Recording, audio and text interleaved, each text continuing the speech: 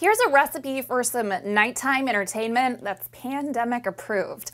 All you need is one small backyard telescope or even a good pair of binoculars, a dark night outside the city, and a seat in the northern hemisphere, and you can see the newest nova.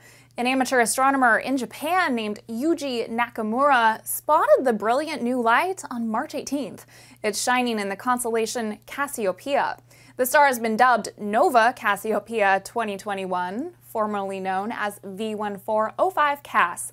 Astronomers refer to this kind of event as a classical nova, which means it's the result of an explosive relationship between a regular living star and a type of dead star known as a white dwarf. White dwarfs are small in space terms, about the size of Earth. Most stars, even our sun, will eventually die and collapse into extremely dense white dwarfs. Because of their dense mass, white dwarfs have some extreme gravitational pull. So in a binary system, like in this case, as the two stars whirled around each other, the tiny dead star was tugging hydrogen away from its larger neighbor. The gas then heats up in the white dwarf's atmosphere. When it gets hot enough, nuclear fusion is triggered, and the white dwarf spits out all the unburned stolen gas into space. It must be quite the relief. And unlike a Type 1 supernova, in which the white dwarf explodes, both stars in our story will survive to continue their strange whirly dance.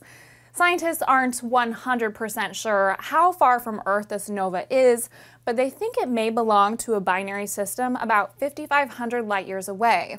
Now, a classical nova is the most common of stellar explosions, but that doesn't mean it's not a super cool sight to see, and it won't be visible for long. So to find it, look at Cassiopeia and then search for a bright star called Calf at the bottom of the W-shaped constellation. Follow its direction away from Cassiopeia to find the nova. We'll also post its coordinates in the description below. For Space TV News, I'm Cambrie Caldwell.